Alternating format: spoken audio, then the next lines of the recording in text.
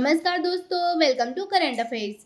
नाव एक बहुत बड़ी खबर सामने आई है। इंडिया आर्टेमिस एकॉर्ड साइन करेगा। व्हाइट हाउस ने ये बात खुद कंफर्म करी है। इसरो और नासा मिलकर काम करेंगे। इंडिया इंटरनेशनल स्पेस स्टेशन में एक मिशन भेजेगा क्योंकि इंडिया बहुत ही जल्द आर्टेमिस एकॉर्ड को साइन करने वाला है। पीएम मोदी यूएस में विजिट के लिए गए हैं। हो सकता है कि इसी विजिट में ये साइन हो जाए। ये एक बहुत बड़ी डेवलपमेंट है। और इंटरनेशनल स्पेस स्टेशन से अब तक इंडिया दूर था। इस स्पेस स्टेशन को बनाने में हमारा कोई हाथ नहीं है और ना हमने कोई एस्ट्रोनॉट्स भेजे हैं। लेकिन अब यूएसए नासा के इन्विटेशन पर इंडिया भी इंटरनेशनल स्पेस स्टेशन में अपना रोल प्ले करेगा। यहाँ पर आप मिंट का आर्टिकल देख सकते हैं। India US science Artemis Accords, ISRO NASA to launch joint space mission in 2024। तो यहाँ पर हम डिस्कस करेंगे कि ये आर्टेमिस एकॉर्ड क्या है। सो इस वीडियो को एंड तक जरूर देखिएगा। और आपने अभी तक हमारे चैनल को सब्सक्राइब नहीं किया है तो जरूर से सब्सक्राइब कर लीजिएगा ताकि हमारे वीडियो की लेटेस्ट नोटिफिकेशन आप सभी को सबसे पहले मिल सके। जब भी नासा कोई बड़े मिशन का नाम तय कर रहा होता है, इनका अटेंशन होता है ग्रीक माइथोलॉजी के ऊपर कि किसी गॉड के नाम पर मिशन का नाम रखते हैं। अब नासा ने ये किया था 1960s और 70s में, जब इन्होंने अपोलो प्रोग्राम स्टार्ट किया था। अपोलो प्रोग्राम के बारे में आप अगर देखो तो ये 1961 में स्टार्ट हुआ, 1972 में खत्म हुआ।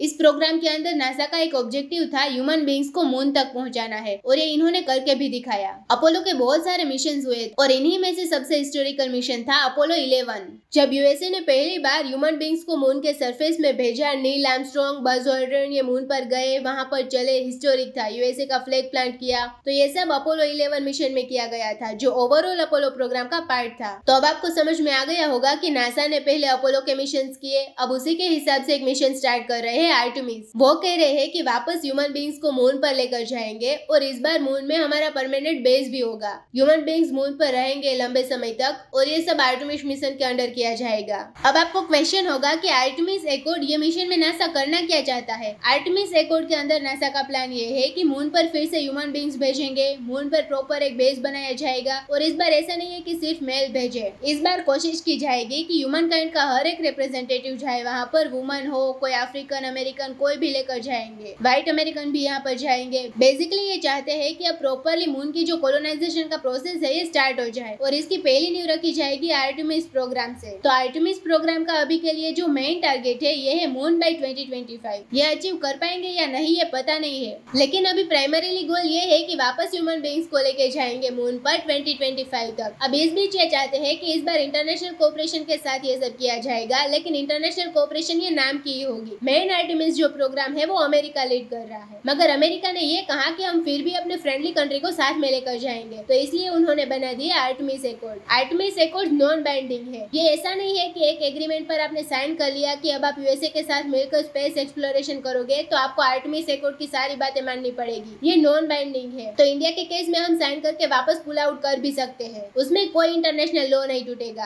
अभी के लिए मैं आपको बता दूं, Canada, Mexico, Brazil, Saudi Arabia, UAE ये सब जो देश है, उसके अलावा यूक्रेन, यूरोप के बहुत सारे देश जैसे कि यूके, स्पेन, फिर उसके अलावा Israel, south Korea, Japan, New Zealand ये सब आर्टेमिस एकॉर्ड साइन कर चुके हैं। लेकिन अगर यूएसए के साथ एक कंट्री जो अपना रोल प्ले करेगा वो होगा इंडिया। और यूएसए को भी पता है कि इंडिया एक बार आर्टेमिस एकॉर्ड साइन कर ले तो यूएसए का जो प्लान है कि वापस ह्यूमन बीइंग्स को मून पर भेजेंगे उसको बड़ा फायदा मिलेगा और एक झटका लगेगा रशिया और चाइना को। ये दोनों कंट्रीज आर्टेमिस एकॉर्ड को नहीं मानेंगे। इन दोनों कंट्रीज का कहना ये है कि आर्टेमिस एकॉर्ड की आड़ में यूएस सिर्फ खुद के लिए मून पर माइनिंग करना स्टार्ट कर देगा। इनका कहना ये है कि इन सारी कंट्रीज को साथ में लेकर यूएसए की कंपनीज पहुंच जाएगी मून पर और फिर अमेरिकन कंपनीज, उनके पास टेक्नोलॉजी ज्यादा एडवांस होगी, वो मून पर माइनिंग करनी स्टार्ट कर देंगे। और सबसे मेन सोर्स है मून पर हीलियम 3, उसको यूएस धरती पर लाकर बड़े स्केल पर एनर्जी प्रोड्यूस कर पाएगा। तो इसलिए रशिया और चाइना ने आर्टेमिस एकॉर्ड के विपरीत खुद का एक सिस्टम बनाने की कोशिश करी है, उसको चाइना लीड कर रहा है। रशिया भी उनको सपोर्ट करने के लिए खड़ा हो गया है और चाइना को सपोर्ट दिखाने के लिए रशिया ने इंटरनेशनल स्पेस स्टेशन से भी पुल आउट कर लिया था। ये न्यूज आप सबको याद होगी कि Russia pull out of international space station, यहाँ पर आप आर्टिकल में देख सकते हैं, जो दुनिया भर के कई कंट्रीज ने मिलकर बनाया था। ये ह्यूमन बीइंग्स का सबसे एक्सपेंसिव प्रोजेक्ट है। $100 बिलियन से भी ज्यादा खर्च किया गया था सिर्फ इसे बनाकर अंतरिक्ष में पहुंचाने में। तो रशिया ने इंटरनेशनल स्पेस स्टेशन से पुल आउट कर लिया था, लेकिन बाद में उन्होंने कहा कि हम 2028 तक तक रुक सकते हैं। तब तक चाइना का जो स्पेस स्टेशन है ये और डेवलप हो जाएगा। रशिया के भी कुछ प्लान्स है। रशिया अभी टेम्पररीली इंटरनेशनल स्पेस स्टेशन में रुका हुआ है, बहुत ही जल्द ये पुल आउट कर लेंगे। उसके बाद जो एक नई कोल्ड वॉर स्टार्ट हो रही है, उसमें एक तरफ रशिया, चाइना और उनके फ्रेंडली कंट्रीज होंगे और दूसरी तरफ इंडिया ने डिसाइड कर लिया है कि हम आर्टेमिस एक्कॉर्ड के साथ चलेंगे। इसके रिस्पॉन्स में यूएसए ने कहा कि हम इसरो को और भी बहुत अच्छी तरीके से हेल्प करेंगे। जो इंडिया का ह्यूमन स्पेस फ्लाइट प्रोग्राम है उसमें भी हम इंडिया की हेल्प करने के लिए रेडी है। यूएसए ने यह भी कहा कि इंडिया को और ज्यादा सपोर्ट करना स्टार्ट कर देंगे। लेकिन एक बात मैं आपको बता दूं, आर्टेमिस एक्कॉर्ड नॉन बाइंडिंग है। कल को अगर कोई रीजन की वजह से हमें साइड चेंज करनी है तो हम कर सकते हैं। ये कोई लीगली बाइंडिंग एग्रीमेंट नहीं है। और 2024 में इंटरनेशनल स्पेस स्टेशन में इंडिया यूएस दोनों के ज्वाइंट एस्ट्रोनॉट्स जाएंगे।